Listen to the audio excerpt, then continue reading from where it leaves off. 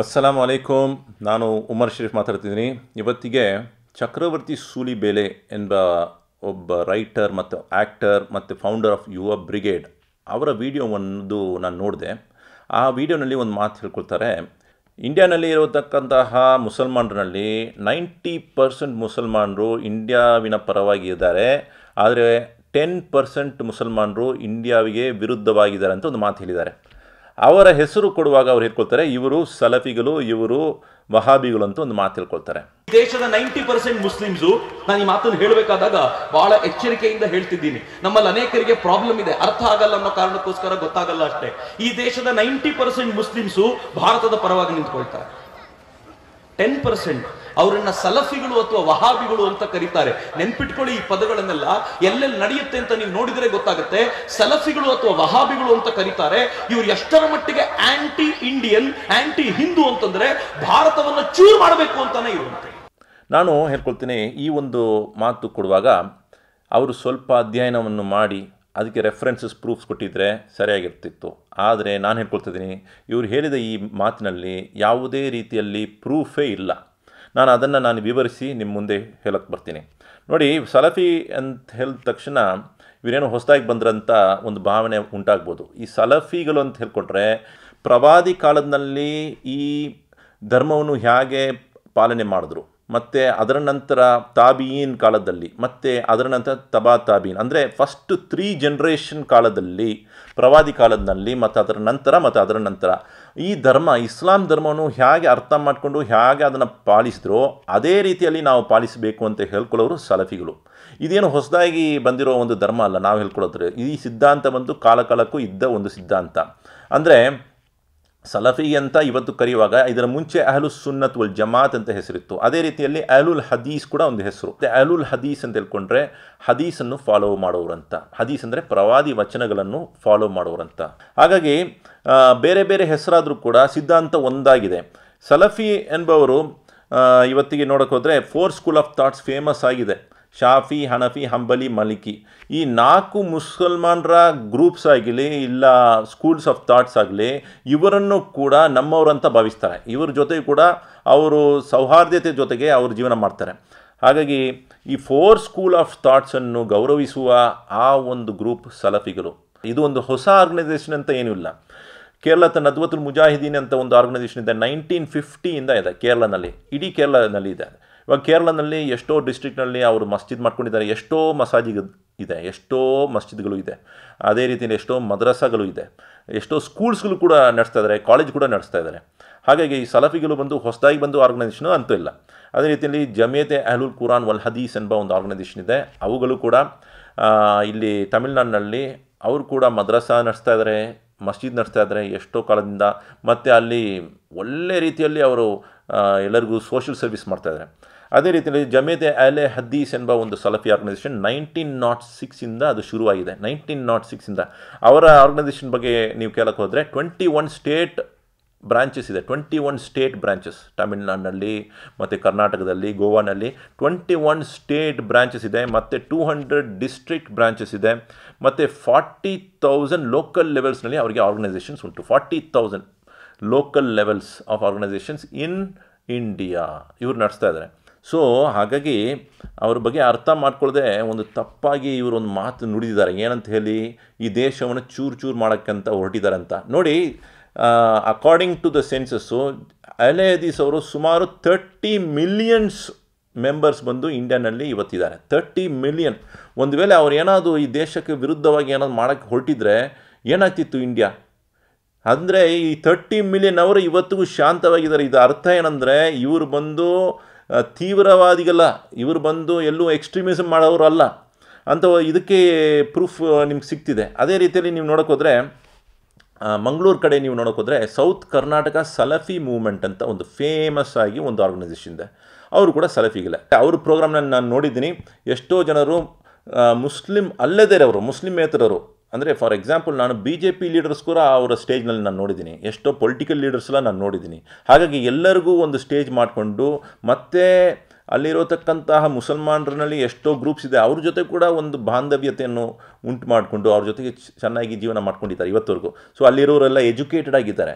So ಸುಮ್ಮನೆ ಒಂದು ಹೆಸರು ನೀವು ಬಂದು ಎಲ್ಲರ ಮಧ್ಯದಲ್ಲೂ ಮಾತಾಡುವಾಗ ಏನಾಗುತ್ತೆ, ಒಂದು ತಪ್ಪು ಭಾವನೆ ಉಂಟಾಗುತ್ತೆ. ಅದನ್ನು ದೂರ ಮಾಡೋಕ್ಕೋಸ್ಕರ ನಾನು ಇವತ್ತು ಮಾತಾಡ್ತಿದ್ದೀನಿ.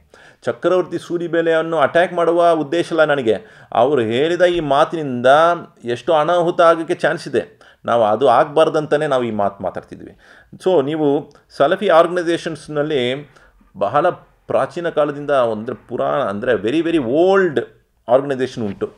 ಜಾಮಿಯಾ ಸಲ್ಫಿಯಾ ಬನಾರಸ್ ಅಂತ, ಮತ್ತು ಜಾಮಿಯಾ ಸನಾಬಿಲ್ ಡೆಲ್ಲಿನಲ್ಲಿ, ಅದೇ ರೀತಿ ಜಾಮಿಯಾ ಇಬ್ನ್ ತೈಮಿಯಾ ಬಿಹಾರ್ನಲ್ಲಿ, ಅದೇ ರೀತಿ ಜಾಮಿಯಾ ರಹಮಾನಿಯಾ ಮುಂಬೈ ಮತ್ತು ಮಾಲಗಾವ್ನಲ್ಲಿ, ಮತ್ತು ಜಾಮಿಯಾ ಮೊಹಮ್ಮದಿಯಾ ಜಾಮಿಯಾ ದಾರುಸ್ಸಲಾಂ ಉಮ್ರಾಬಾದ್, ಮತ್ತು ಇದೆಲ್ಲ ತಮಿಳುನಾಡಿನಲ್ಲಿ ಮತ್ತು ಕರ್ನಾಟಕದಲ್ಲಿ ಕೂಡ ನೀವು ನೋಡ್ಬೋದು. ಹಾಗಾಗಿ ಎಷ್ಟೋ ಹಳೇ ಒಂದು ಆರ್ಗನೈಸೇಷನ್ಸ್ ಇದೆಲ್ಲ. ಇವಾಗ ಇವರಲ್ಲಿ ಕೂಡ ಯೂನಿಟಿ ಇದೆ. ಮುಸಲ್ಮಾನರ ನಡುವೆ ಕೂಡ ಇವರು ಬಂದು ದ್ವೇಷವನ್ನು ಉಂಟು ಮಾಡೋರಲ್ಲ, ಎಲ್ಲರ ಜೊತೆಗೂ ಇದ್ದಾರೆ. ಅದಕ್ಕೆ ಉದಾಹರಣೆ ಹೇಳಬೇಕಂದ್ರೆ ಸದಾಯೆ ಇತ್ತೆಹಾದ್ ಎಂಬ ಒಂದು ಆರ್ಗನೈಸೇಷನ್ ಇದೆ. ಅದರಲ್ಲಿ ಎಲ್ಲರೂ ಭಾಗವಹಿಸ್ತಾರೆ, ಎಲ್ಲ ಮುಸ್ಲಿಮ್ಗಳು ಅದರಲ್ಲಿ ಭಾಗವಹಿಸ್ತಾರೆ.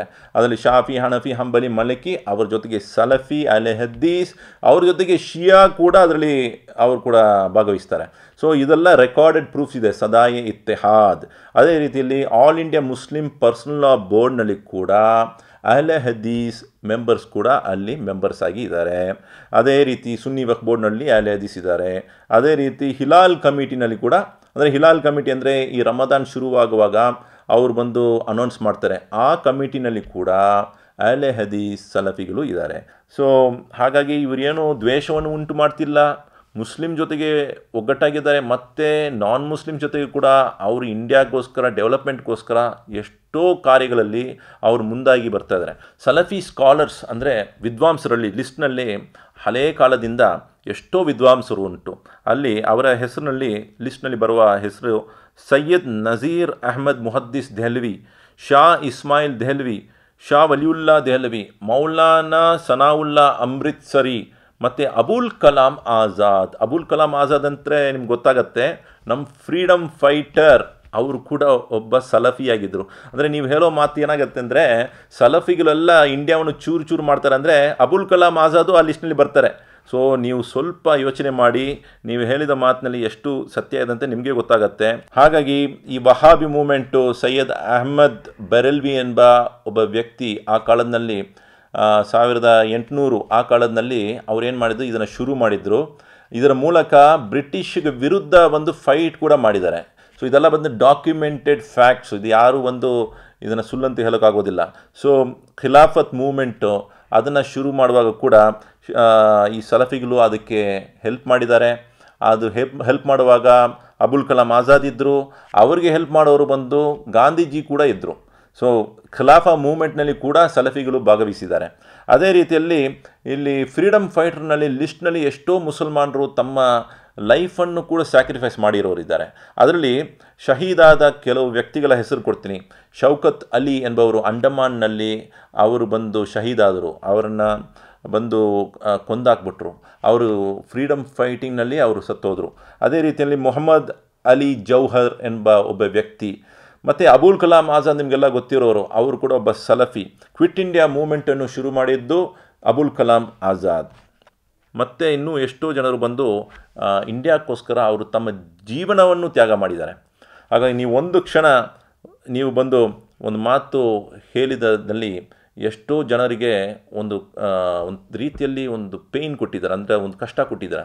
ನಾನು ನಿಮ್ಮಲ್ಲಿ ವಿನಂತಿಸುವುದೇನೆಂದರೆ, ನೀವು ಅಧ್ಯಯನ ಮಾಡದೆ ಒಂದು ಮಾತು ಹೇಳಿರಬಹುದು. ಇವಾಗ ನೀವು ಬಂದು ನಿಮಗೆ ಟೈಮ್ ಇದೆ. 30 ಮಿಲಿಯನ್ ಮುಸ್ಲಿಮ್ಸ್ ಇಂಡಿಯಾನಲ್ಲಿರುವ 30 ಮಿಲಿಯನ್ ಮುಸ್ಲಿಮ್ಸ್ ಬಂದು ಇವತ್ತಿಗೆ ಸಲಫಿಗಳಾಗಿದ್ದಾರೆ. ಹಾಗಾಗಿ ಅಹ್ಲೆ ಹದೀಸ್, ಸಲಫಿ, ಮುಜಾಹಿದ್, ತಮಿಳ್ನಾಡಿನಲ್ಲಿ ತೌಹೀದ್ ಅಂತ ಏನೇ ಒಂದು ಮಾತು ಹೇಳಿದ್ರು ಕೂಡ ಇವರೆಲ್ಲ ಒಂದೇ ಒಂದು ಸಿದ್ಧಾಂತವನ್ನು ಫಾಲೋ ಮಾಡೋರು. ಇವರು ಏನಂದರೆ, ಇವರಲ್ಲಿ ಗೋರಿ ಪೂಜೆ ಇಲ್ಲ, ಇವರಲ್ಲಿ ಮೂಢನಂಬಿಕೆಗಳು ಇಲ್ಲ, ಇವರು ಹೋಗಿ ಯಾರು ಒಂದು ಸಮಾಧಿಗೆ ಹೋಗ್ಬಿಟ್ಟು ಅಲ್ಲಿ ಹೋಗಿ ಪ್ರಾರ್ಥನೆ ಮಾಡೋರಲ್ಲ, ಉರುಸಿಲ್ಲ ಇವರಲ್ಲಿ. ಮತ್ತು ಎಷ್ಟೋ ಕಾರ್ಯಗಳು ಇವತ್ತಿನ ಕಾಲದಲ್ಲಿ ಎಷ್ಟೋ ಮಾಡೋರು ಇದ್ದಾರೆ ಮುಸಲ್ಮಾನರಲ್ಲಿ, ಇವುಗಳೆಲ್ಲ ಮಾಡೋದಿಲ್ಲ, ಇದೆಲ್ಲ ತಪ್ಪು ಅಂತ ಹೇಳೋರು ಇವರು ಸಲಫಿಗಳು.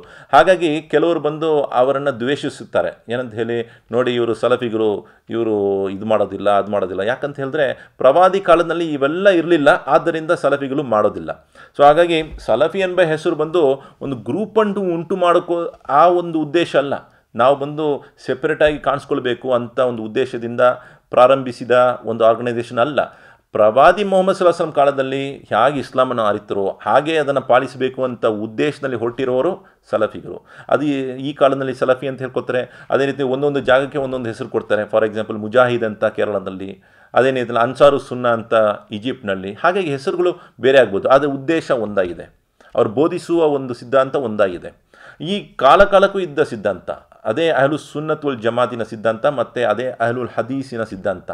ಸೊ ಇದಕ್ಕೆ ಎಷ್ಟೋ ಹಿಸ್ಟಾರಿಕಲ್ ರೆಕಾರ್ಡ್ಸ್ ಇದೆ. ಅದೆಲ್ಲ ನಿಮ್ಗೆ ಮುಂದೆ ಇಡಬೇಕಂದ್ರೆ ಅದನ್ನು ಅರ್ಥ ಮಾಡ್ಕೊಳ್ಳೋಕ್ಕೆ ಟೈಮ್ ಬೇಕಾಗಿರುತ್ತೆ. ನಾನು ಶಾರ್ಟಾಗಿ ನಿಮ್ಗೆ ಹೇಳ್ಕೊಡ್ತೀನಿ. ನೀವು ಇನ್ನೂ ಸ್ವಲ್ಪ ಅಧ್ಯಯನ ಮಾಡಿಕೊಳ್ಳಿ. ನೀವು ಅಧ್ಯಯನ ಮಾಡಿದ ನಂತರ ನಿಮಗೆ ಅರ್ಥವಾದರೆ ಇದರಲ್ಲಿ ಇರುವ ಸತ್ಯವನ್ನು ನೀವು ಎಲ್ಲರ ಮುಂದೆ ಬಂದು ಬಹಿರಂಗವಾಗಿ ಹೇಳ್ಕೊಳ್ಳಿ.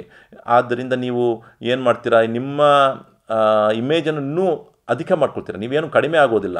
ನೀವು ಬಂದು ನೀವು ಮಾಡಿದ ಒಂದು ಭಾಷಣೆಯಲ್ಲಿ ತಪ್ಪಾಯಿತು ಅಂತ ಒಂದು ಮಾತು ಹೇಳೋದ್ರಿಂದ ನೀವೇನು ಚಿಕ್ಕವರಾಗೋದಿಲ್ಲ, ನೀವು ಇನ್ನೂ ದೊಡ್ಡವರಾಗ್ತೀರ ಅಂತ ಒಂದು ಮಾತನ್ನು ಹೇಳಿ ನನ್ನ 2 ಮಾತನ್ನು ಮುಗಿಸ್ತೀನಿ.